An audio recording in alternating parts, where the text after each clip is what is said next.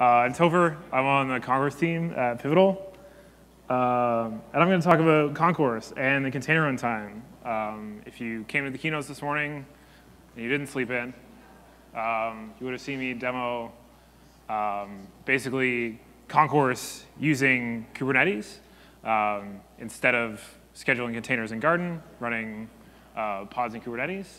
And I kind of just want to go over a little bit of like how I got to this. And I threw this slide up and I was like, oh yeah, it's cool. It's like we're taking a great path in the product direction of Concourse and we're really following the best path. But really it's more like we're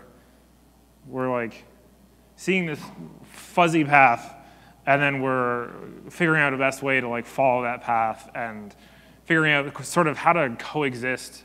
Much like Cloud Foundry is, the talk before was talking about why do I need Kubernetes when I have Cloud Foundry already? So much like Cloud Foundry, we're kind of figuring out, now that everyone's starting to use Kubernetes, we're really on this path to figure out what's going on with Kubernetes and how developers are using it, how people are using it with Concourse. So you might be asking, why are you looking at this now? The slides are very slow to switch. So we're changing a lot of things. We're always changing things. We're always kind of finding the best way to interact with the community, finding the best way to serve the needs of the community. So we're changing a lot of things internally with Concourse as well as sort of how we interface with people in the community. So we're changing how we document and support different deployments of Concourse. Previously, our docs were very focused on, here's how you BOSH deploy Concourse. And there's also binaries and Docker images, but you can figure out how to use those. So we're kind of changing the way that we're documenting and supporting all of that stuff and reworking some of the wording on our docs to better support those different deployments. We're also changing how workers register with a Concourse cluster. And we're also changing how volumes and containers on workers are garbage collected. So we'll go a little bit more into these things. So this blog post that I'm kind of referencing a little bit when we're talking about renewed focus of how we interact with the community and how things are deployed.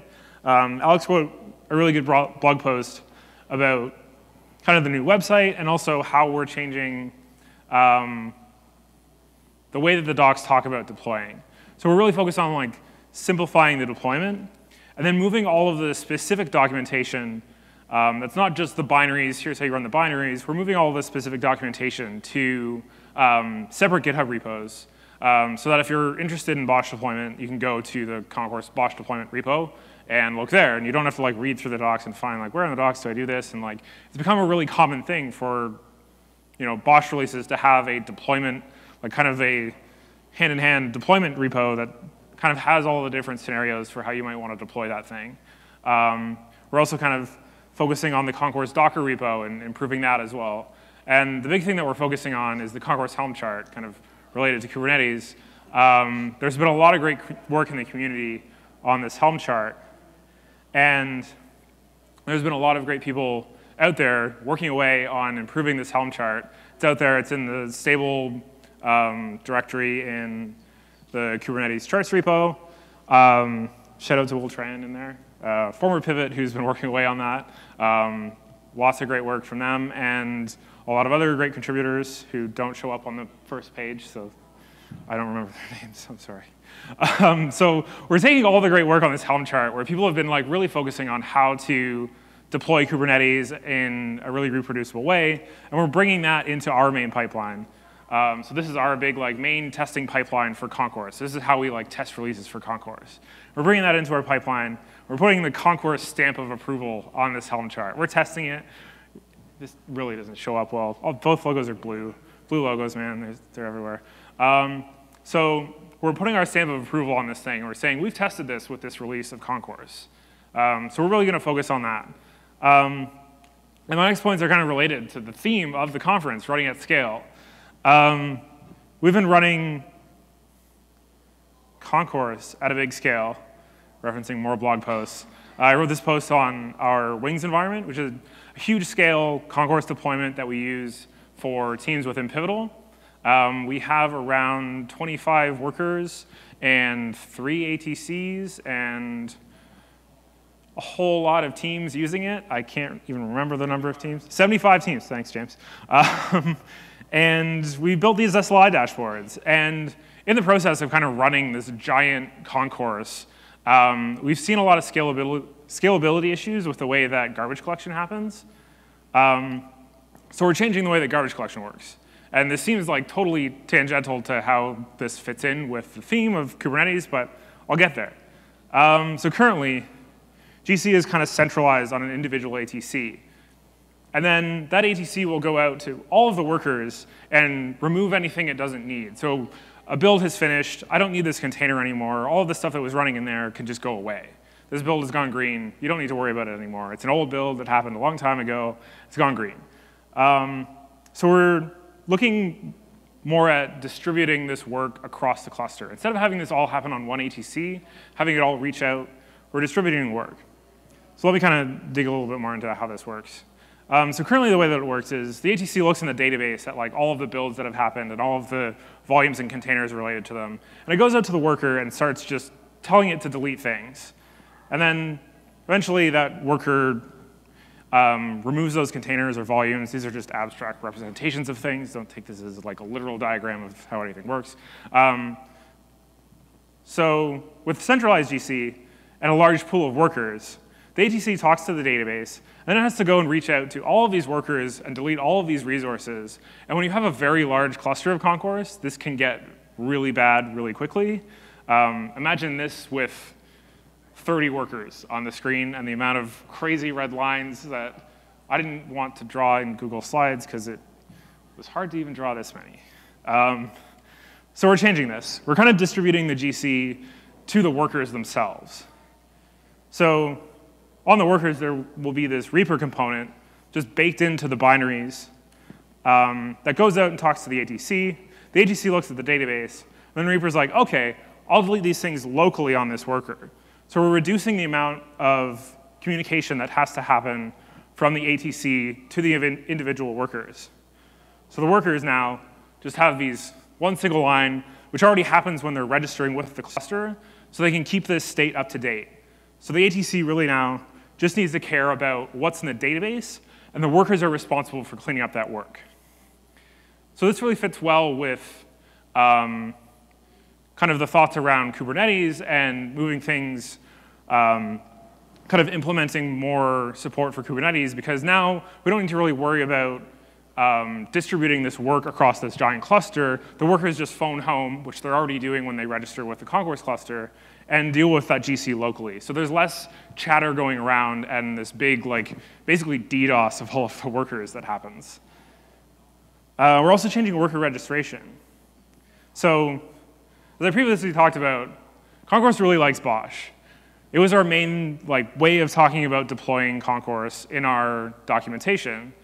And as such, we kind of built a lot of really good logic into the BOSH release. So there's this ground crew job that deals with registering BOSH deployed Concourse workers.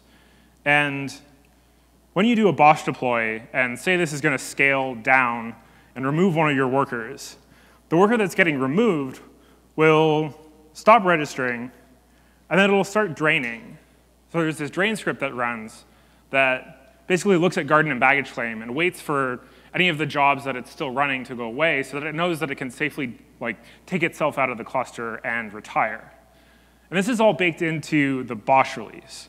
And this is not supported previously on any of the binaries, on Kubernetes, on basically anything that packages the binaries into a container, so Docker as well. So we're kind of looking at all of this logic as one big component now and shrinking it down into a Go library, just worker.go. It's actually not worker.go, it's just worker, but it's a compiled Go binary. Anyways, the binaries are more powerful now. So we're baking all of this logic into a shared Go library that's used by the binaries.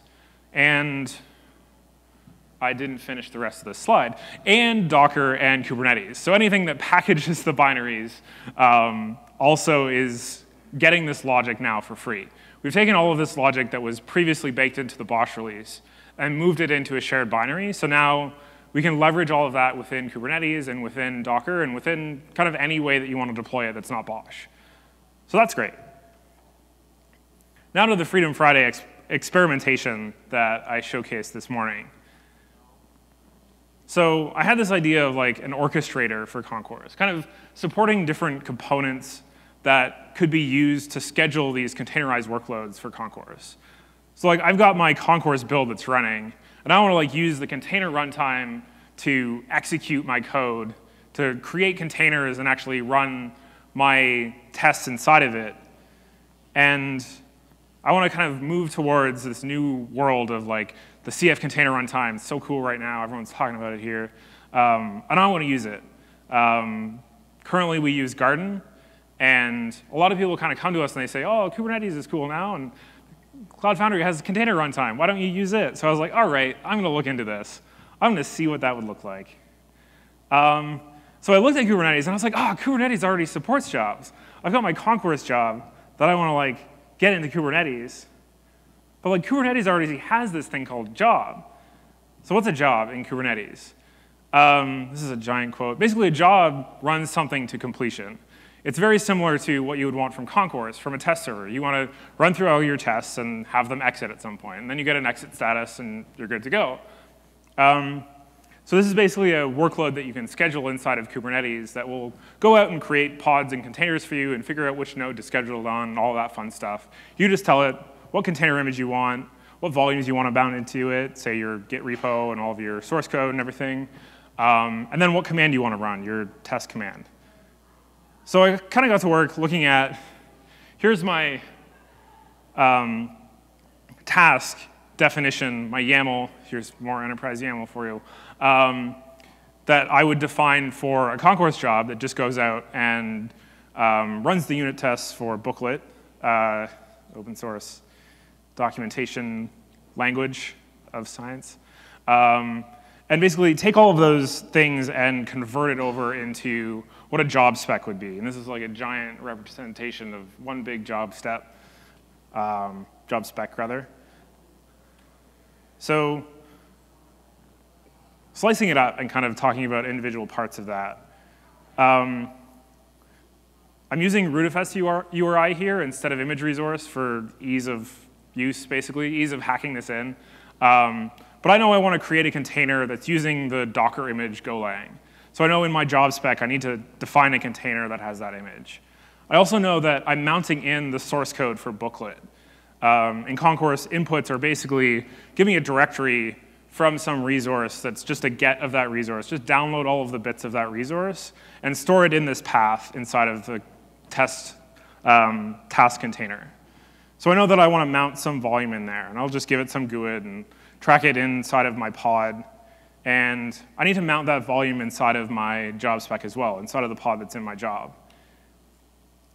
And then the run path is just the command that I want to run inside of that container. So it's sort of starting to like build up this spec for a Kubernetes job just by like picking off pieces that are already expressed in the Concourse YAML. And this is where it gets a little bit interesting. So to get those inputs from somewhere, the way that it works now is that Concourse goes out to this thing called baggage claim, which is basically our big server for directories. It's a little bit more complicated than that. It uses special file systems underneath to make copy on write volumes, but you can just think of it as a server for directories. I can make an API call and give it some GUID, and I can get a directory and just download the bits into this container. And Garden lets us mount those containers into it, or mount those volumes into containers directly. But with Kubernetes, kind of moving these baggage claim volumes around became a little bit weird because I had to worry about, oh, what node is it running on? I'm not as close to like scheduling this thing on this specific Garden host or this specific Kubernetes host. I need to like leave it up to the scheduler to kind of figure this out. But Kubernetes has these cool things called init containers. So I was able to actually say, actually create this special image called conveyor, which basically just talks to baggage claim that's deployed inside of Kubernetes. It gives me this like volume server inside of Kubernetes. It's a total hack job, but it worked for the demo. Kubernetes also has volumes. And this is one of kind of the big open questions for me is how to better leverage volumes inside of Kubernetes to avoid having this weird init container that like talks out to baggage claim and kind of make everything more centralized inside of my Kubernetes cluster. So there's this weird baggage claim kind of off to the right side here. It's hidden behind, it's actually really effectively hidden behind the curtain here. Just this arrow just kind of points into the curtain, so it's great. So this was kind of like the hidden parts of that demo this morning, where like there's this weird bit where this stateful set just has a baggage claim server running on it, and volumes get kind of shifted around between this thing and stored into a volume, a Kubernetes volume that is attached to that baggage claim server. So basically the idea with the Concourse orchestrator is to have the ATC implement this very honed interface that expresses all of the things that the ATC might eventually want something to create a container for, and then generalize that.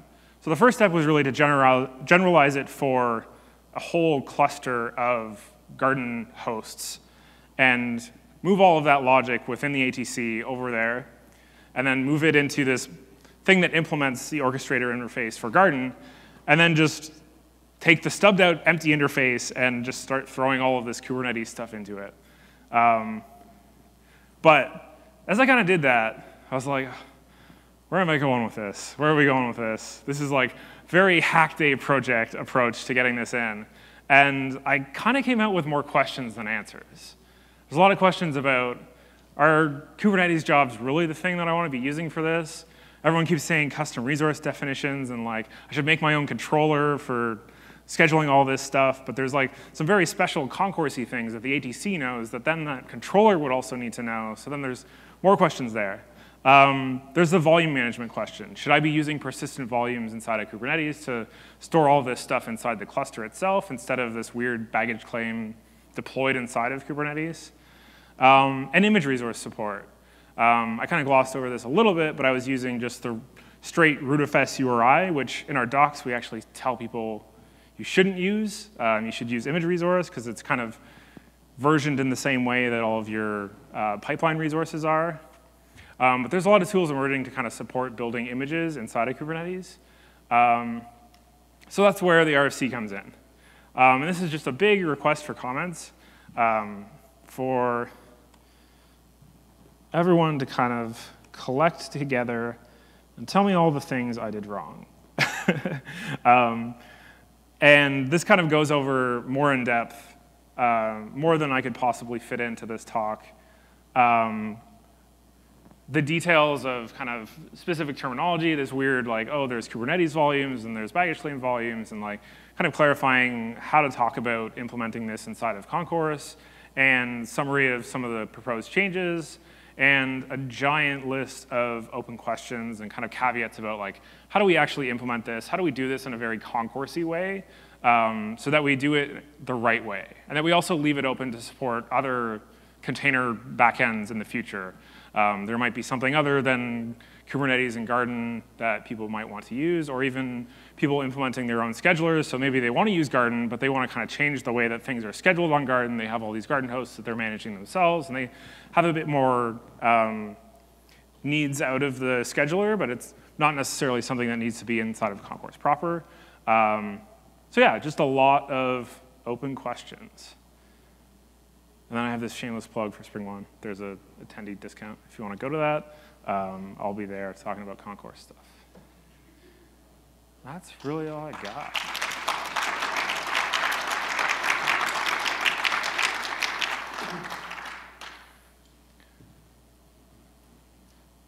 Questions? Yeah. What was the motivation for this exploration? Basically, the amount of people who are using Kubernetes, the amount of people, not only from like the pool of Pivotal customers, being kind of a project sponsored by Pivotal, we're really close with like people who are Pivotal customers who are using PKS, our distribution of the container runtime, but also just random people in the open source community who are like, I'm using the Helm chart and it's great. Are you guys gonna officially support it?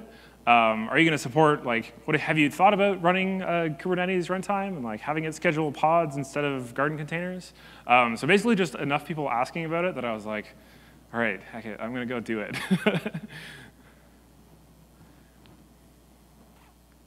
Any other questions? Is that a future direction for Concourse, or is it just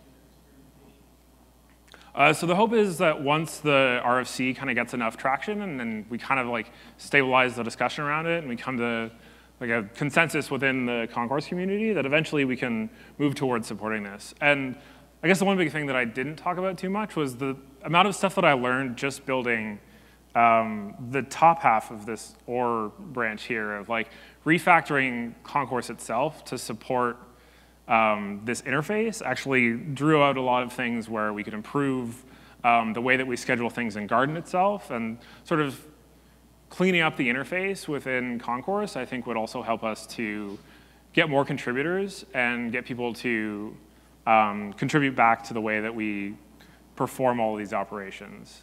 Because there's a lot of kind of things that are really entwined within the code, where we're storing things in the database, and then we're also like, there's like objects that deal with the database and with Garden, and they're kind of just like mashed together, and it's just like, do all the things.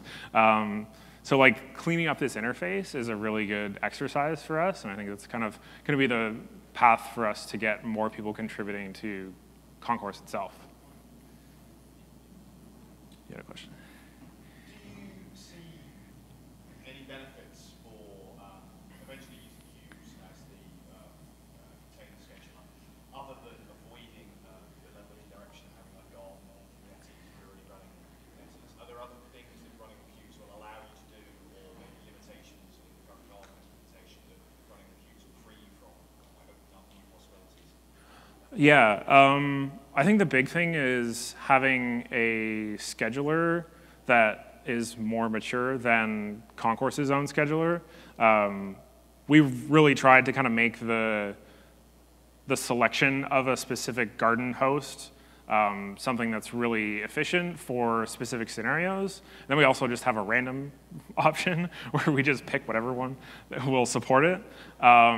So having like a more mature scheduler is something that's really going to be useful, because a lot of the times, and this is something that we're going to have to actually start implementing ourselves, is managing the resources on those specific Garden hosts. And like, we're basically going to be re-implementing Kubernetes, it feels like, inside of Concourse. So it kind of behooves us to look at this as like, okay, lots of people are using it.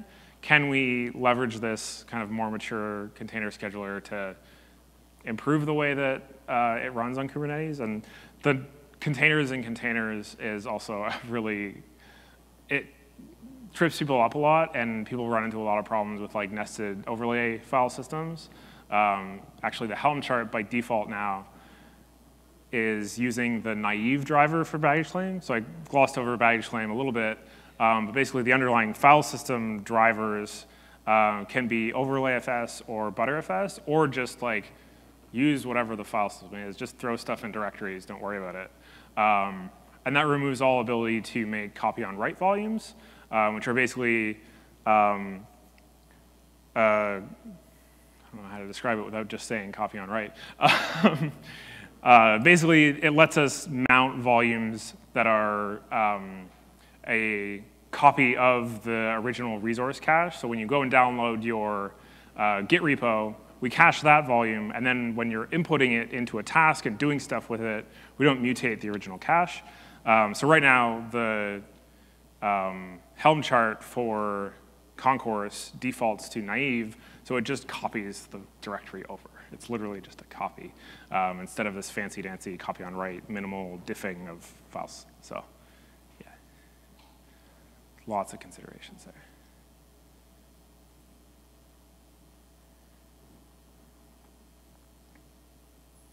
Cool. I'll be around if anyone else has questions.